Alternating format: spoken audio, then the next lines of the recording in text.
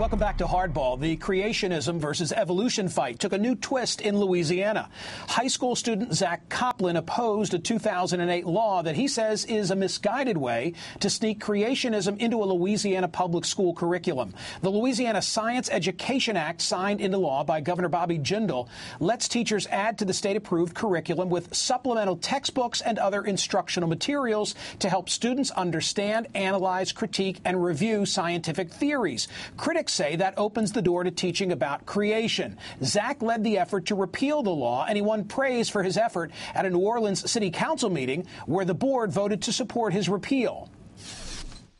I would also, just on a side note, like to thank Zack Kopplin for bringing up this issue to all of us, and his just very diligence. It's nice to see somebody who's so young really working hard for the betterment of education and science in our state.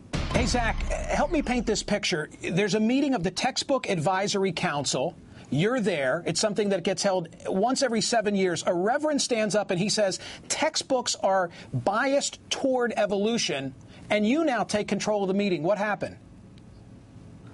Well, thanks for having me on, Michael. The Textbook Advisory Council meeting, which was about 6 months ago now, it was a meeting that was meant to decide what textbooks are put back into the classrooms from now on. So what was supposed to happen was a group of creationists were trying to throw out all the textbooks and replace and to justify using creationist supplemental materials in the classroom after that, par of the Louisiana Science Education Act. Now, I went to that meeting along with members of the Louisiana Science Coalition, and we just said evolution is science, creationism is not science, it should not be in the classroom. And we explained it to the board members, and they voted for science, and 8 to 4. We all owe them our thanks. In other words, there was a vote taken, and the side for which you were arguing was successful 8 to 4. And then you come back now and you say, as I understand it, we should overturn the law that allowed that consideration to begin with. Yes, we should absolutely overturn the law, because the whole purpose of this law is to teach creationism in the classroom. I mean, you don't need... The proponents of this law say it's just about critical thinking. The point is, you don't need a law to teach critical thinking. That's what science is. You need a law to teach creationism, which isn't science. The law was signed. So we absolutely should have. The law was signed into effect by Governor Jindal. I did not know this until I read in anticipation of your visit today that he was a bio major at Brown. Did you find that interesting as well? I mean, I think in his heart of hearts, he understands how vital evolution is to biology.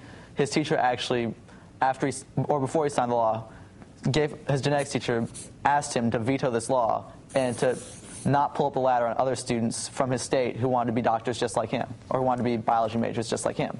So I think in his heart he really knows how vital evolution is. Hey, Zack, I say tongue-in-cheek that most of what I've learned about Louisiana I know from watching the HBO show True Blood.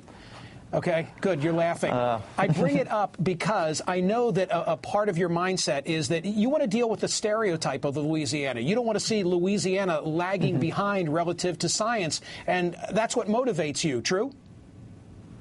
Yeah, absolutely. I mean, it makes Louisiana students are now going to be, our science education is not going to compare to the rest of the country. Our colleges, let's take Rice University, where I'm going to school next year. It won't know. They can't be sure that I've been taught evolution, or they don't know if my teacher's been intimidated by this law. And so all around the country, or even our state, our flagship university, LSU, doesn't want to have to reteach high school biology because it's supposed to be taught in high school. So our education is now looked down upon. I have just a minute left with you. What's this got to do with Michelle Bachmann? Okay, so I'll try and break this into 3 points. Real quick. First, presidential candidates shouldn't be allowed to make stuff up. So Michelle Bachmann claimed that Nobel laureates support creationism. Now, I've got 43 Nobel laureates who've endorsed my repeal. And I was just asking her where hers are, because she lends a lot of false authority from being like, she elevates this to the national debate and gives lobbyists and politicians in my state who want to put creationism in the classroom a lot of false authority. And if she makes these claims, she should back them up, because I've got mine, and I'm asking her to bring out hers. I've got 43. Can she match that? Can she even get one? Zack Kopplin, is there any truth to the rumor that your bus is headed for New Hampshire this weekend? I'm joking. Not as far as I know. I mean, good luck. Good luck at Rice. Thank you. All right. Thank you, Zack Kopplin.